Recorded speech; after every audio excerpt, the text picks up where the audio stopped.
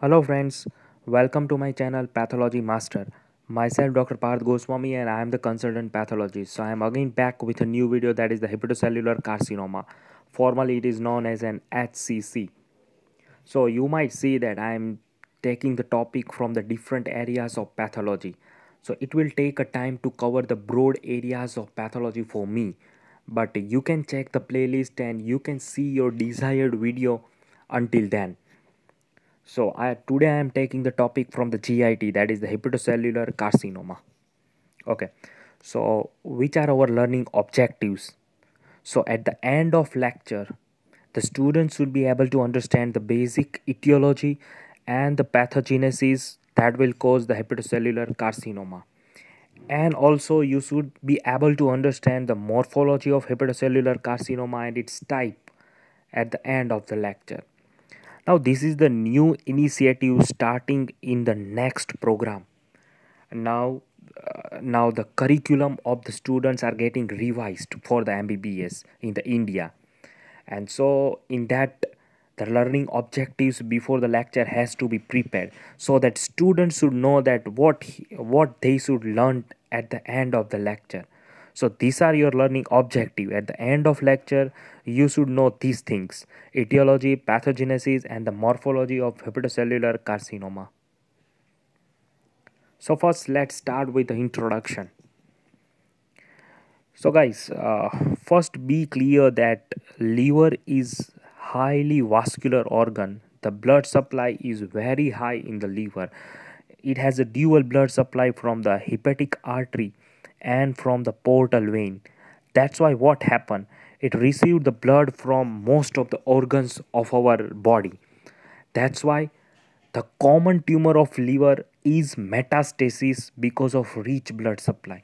So if you are asked in exam which is the common tumor, then obviously your answer should be metastasis. But today I am not going to teach you regarding this metastatic liver disease, right?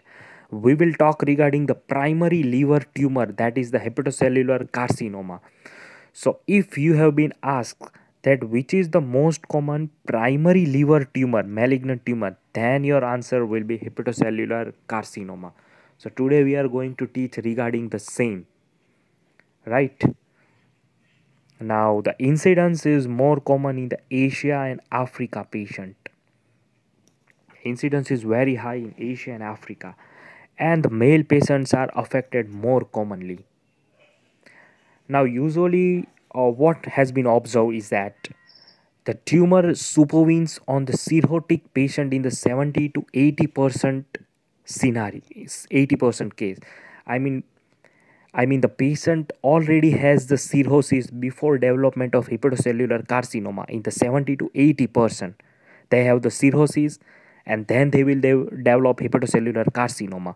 And these patients usually develop cirrhosis because of two main common infection, that is the hepatitis B virus and the hepatitis C virus. That has been associated with the cirrhosis, and ultimately cirrhosis will lead to hepatocellular carcinoma. So this is the general introduction regarding the etiology. Now we will see the detail of the etiopathogenesis. We will see it in detail. Etiopathogenesis, how hepatocellular carcinoma develop, and what is the pathogenesis behind it. So now it has been clear that it is the hepatocellular carcinoma developed because of cirrhosis. The preceding lesion is the cirrhosis of the liver, in which the hepatocytes get damaged, and so there will be nodular surface over the liver because of regenerative parenchymal nodules, and this cirrhosis will lead to cancer. And the cause of cirrhosis is hepatitis B virus and the hepatitis C virus commonly. Now for the better understanding, the etiology has been divided into the 7 factors. There are 7 etiological factors that ultimately lead to hepatocellular carcinoma. So your first factor is the hepatitis B virus infection. So let's start with first etiology, that is the HBV infection. Now what happened?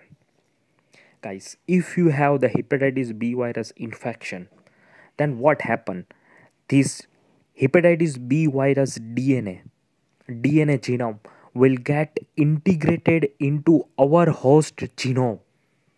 So they will mix with our gene, they will integrate with our gene, and that's why will lead to hepatocyte damage and ultimately hepatocellular carcinoma. This is the general understanding that how HPV will lead to HCC. Now what happened? It has been observed that in approximately 90 to 95% case of HCC in Asia and Africa, they will show the positivity for anti-HBC. So you can understand that long-standing HBs antigen infectivity will put you at the higher risk for developing of hepatocellular carcinoma. So if you are HBs antigen carrier, then you should be observed regularly. You should consult your doctor regularly before the actually HCC develop into your body. So the long-standing HBs antigen positivity, hepatitis B virus positivity is the first factor causing HCC. Okay.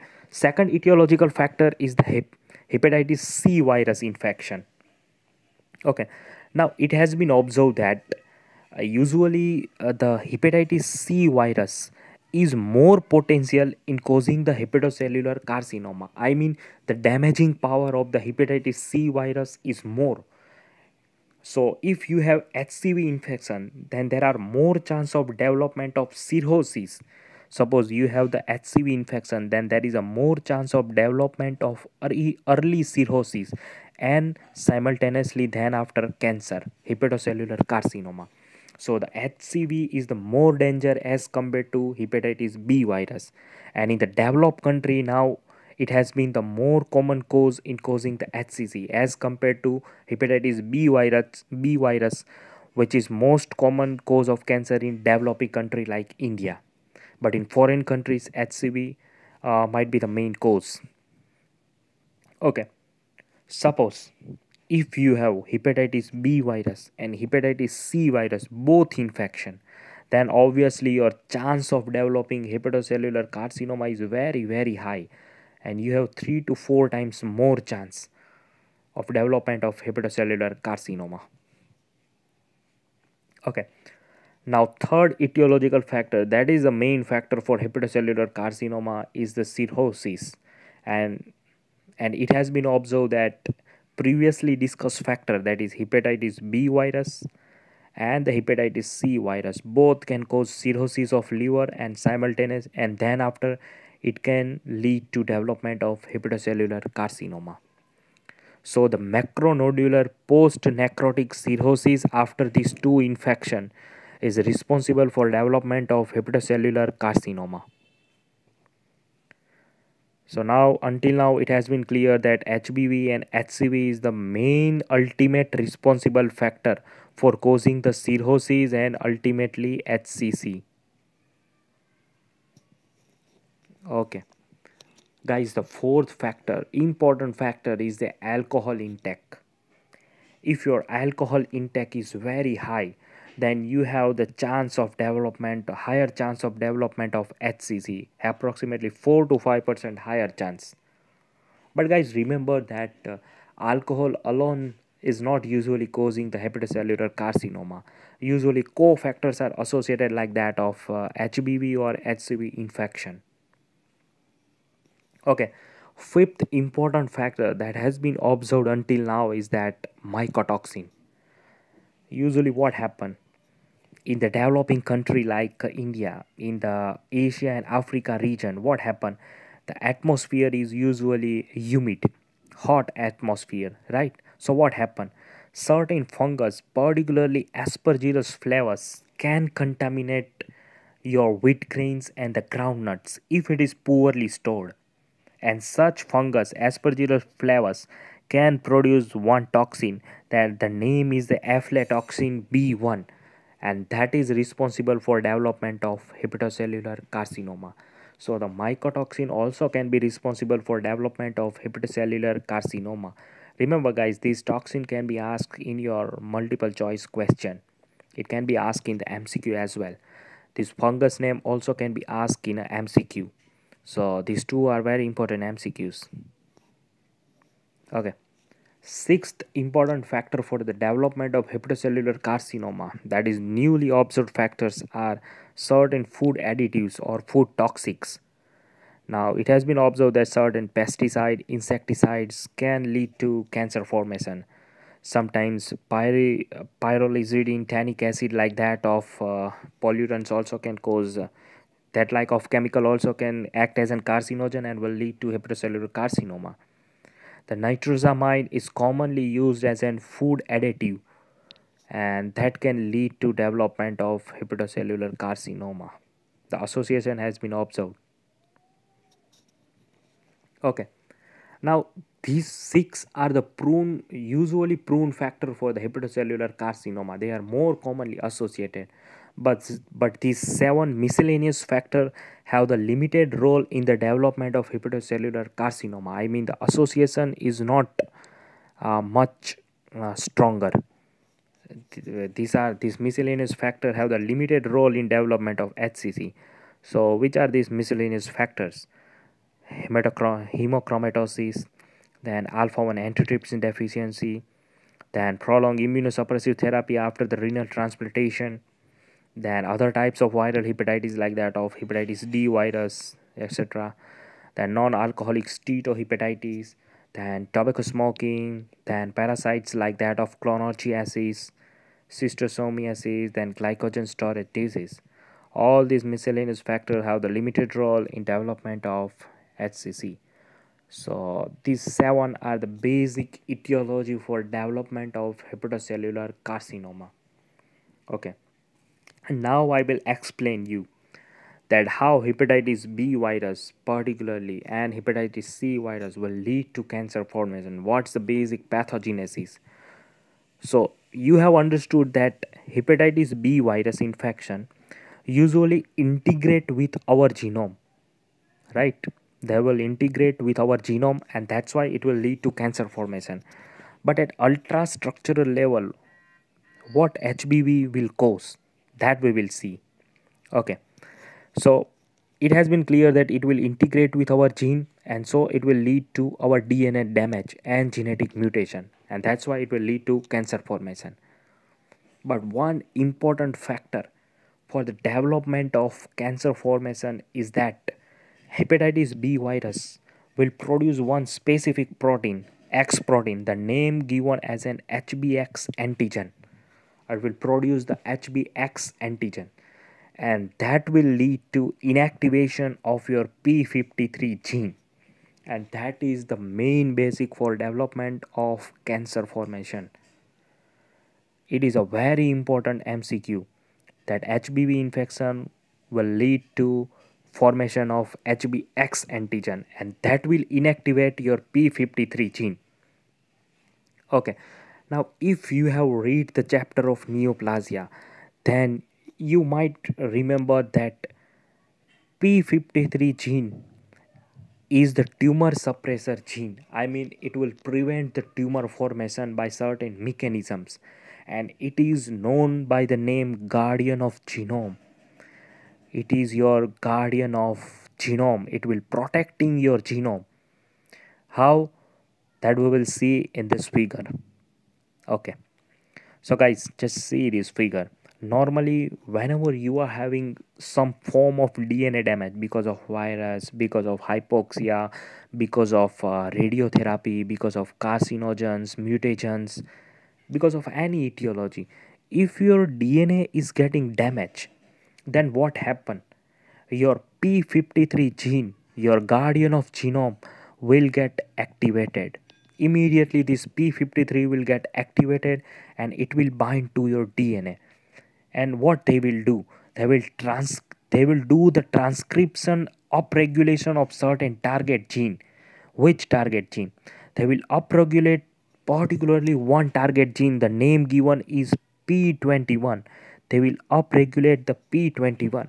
And guys, you can understand only this figure if you have remembered the chapter of neoplasia. In the neoplasia, you might remember that the cell cycle, there are certain cell cycle inhibitors to to stop the cell cycle. Whenever mutant cell will enter into the cycle, there are certain cyclin dependent kinase inhibitors, and P21 is one of the such inhibitors. So what they will do, they will stop the mutant cell to enter into the synthetic phase. They are the G1S checkpoint. This P21 upregulation is the G1S checkpoint. So they will stop the mutant cell to enter into the cell cycle. I will explain this whole mechanism in the neoplasia discussion in the detail. But remember that the P21 upregulation will lead to this G1S arrest, and so the GAT-D45 will take the time to repair the gene. This P53 will activate the one important gene. The name given is GAT-D45, the growth arrest and DNA damage. So it will repair your DNA. So this is the master function of the P53. With the help of P21 upregulation and GAT-D45, they will repair your gene. So they will repair the damaged DNA.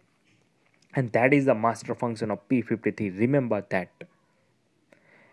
And if the cell cannot get repaired, then what P53 will do? Suppose your cells are very much damaged, it cannot get repaired, then what will happen? They will, if the cell cannot get repaired, then they will activate one important gene, that is Bax gene. And can you remember that gene? What is the Bax gene? Yeah, you are right. The Bax gene is the gene that will induce the apoptosis. So if the cell is not get repaired, then then P53 will activate the Bax gene, and they will do the apoptosis of the mutated cell. So in this way, imagine the function of P53. It will lead to DNA repair, and if it cannot get repaired, then they will remove the cell with the help of apoptosis. So guys, now you can understand that if your P53 is mutated, then what will happen? Obviously your mutated cell will get proliferated and you will develop cancer.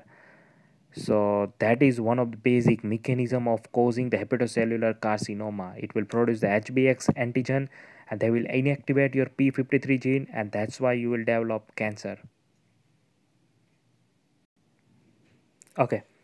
The mutation of the certain oncogenes, that is the KRAS, and the mutation in the receptors for the hepatocellular hepatocyte growth factor, that is the CMYC and the CMAT mutation, also will lead to formation of the hepatocellular carcinoma. There is also activation of WNT-AKT pathway. Now all these three we will discuss in the detail in the neoplasia chapter whenever I will cover the neoplasia chapter, right? So that is also involved in the pathogenesis of hepatocellular carcinoma. Okay.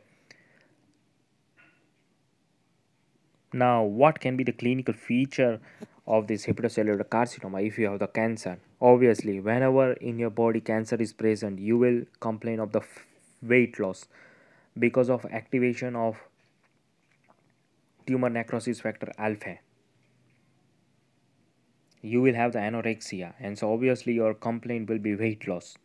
You will have prolonged fever. You can observe fatigue in the patient, and obviously there is a tumor in liver, so you have the upper abdominal pain.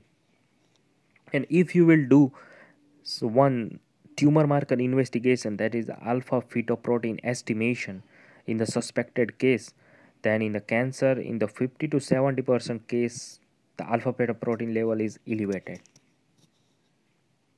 Now, how the hepatocellular carcinoma grossly looks like. So the gross appearance is in the form of three way. Either tumor can be unifocal, I mean the single nodule, this is the unifocal lesion, right? Or it can be multifocal. See, these are the multifocal lesions, multinodular. So this is the multifocal lesion.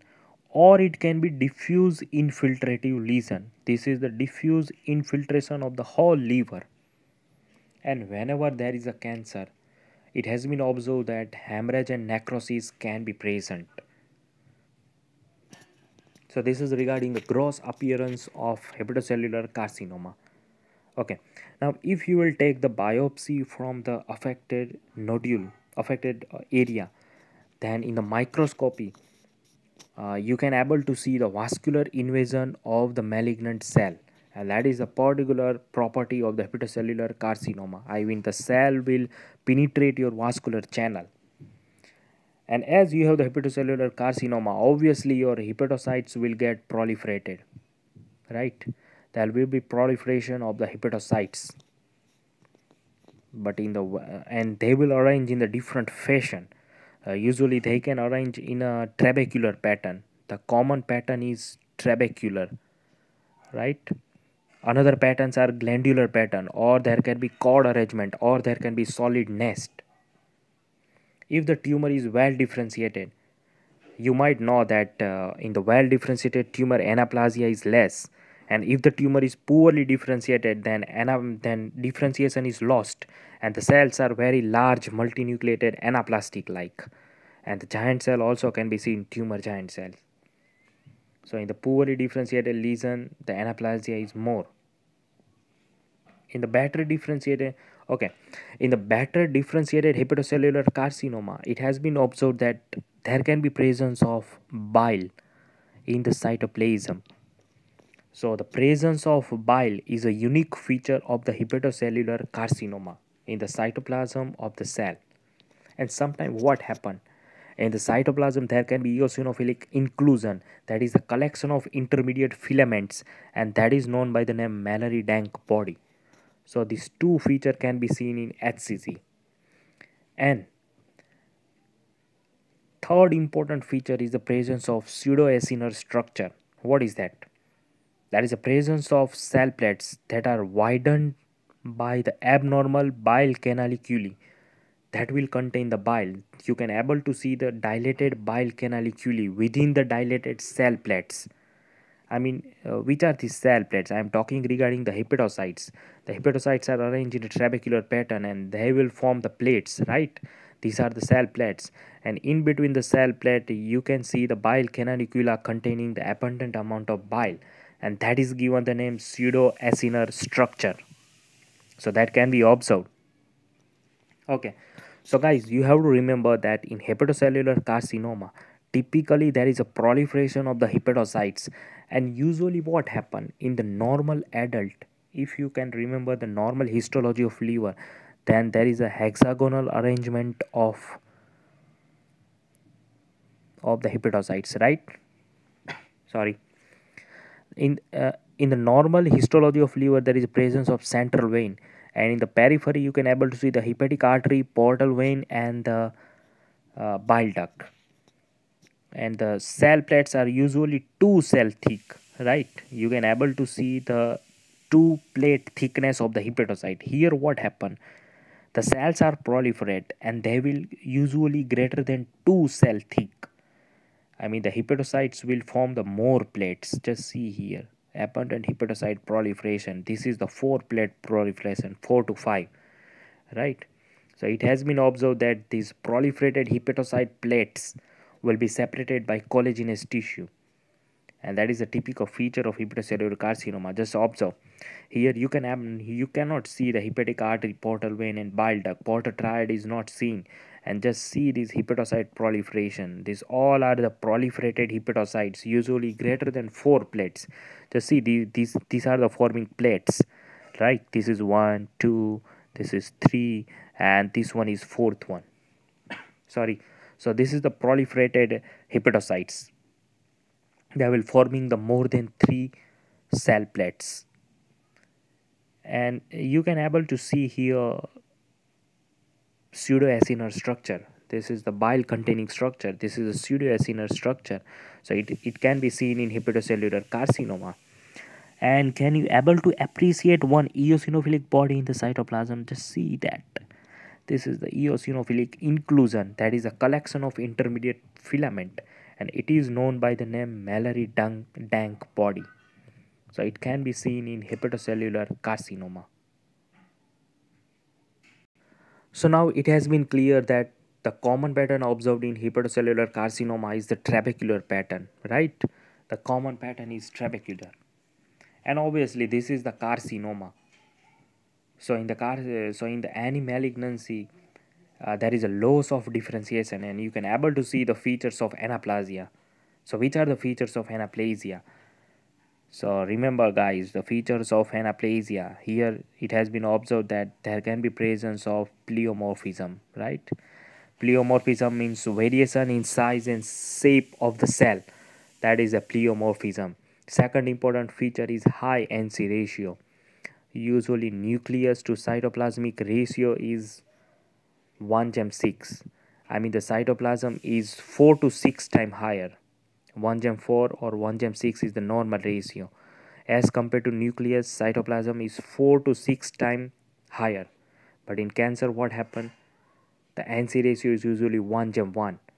So there will be presence of high NC ratio, and sometime within the nucleus you can able to see the unstained portion that is known as nucleoli. So the prominent nucleoli can be seen. And you have to remember that these hepatocytes can be separated by fibrous tissue, but desmoplasia is mild variety. If the tumor is poorly differentiated, then you can see the another feature of uh, anaplasia, that is a tumor giant cell, right? Okay, so traditionally, okay, this is in somewhat detail. If you can remember these points, then it will be good for you, or else you can escape. Okay, the hepatocellular carcinoma is usually divided into three grades, that is well differentiated, moderately differentiated, and the poorly differentiated. So in the well differentiated tumor, these proliferated hepatocytes are forming the thin plate, and the cells having the minimal atypia, not marked atypia, not marked pleomorphism, right? The features of anaplasia is less, and the cells are smaller. So you might wonder that it is a case of hepatocellular adenoma. So the diagnosis is difficult up to this stage. In the well differentiated tumor, the diagnosis is not easy. But unfortunately, this is the common pattern. And the hepatocyte cell plate is usually greater than 2 plate thickness. So it is very difficult to diagnose the case of well differentiated HCC. Now, if differentiation is somewhat lost and the prominent nucleoli is seen, there is a marked pleomorphism, then the tumor is poorly differentiated. Remember that. But if the features are intermediate between the well differentiated and poorly differentiated, like that of 4 cell plate thick, then it is moderately differentiated tumor. Pseudoacinar structure is seen here in a moderately differentiated tumor, and the nucleoli can be seen. Tumor giant cells also can be seen. But if the cells are very denser and the pleomorphism is extensively high, then you have to label the case as an poorly differentiated, not moderately differentiated.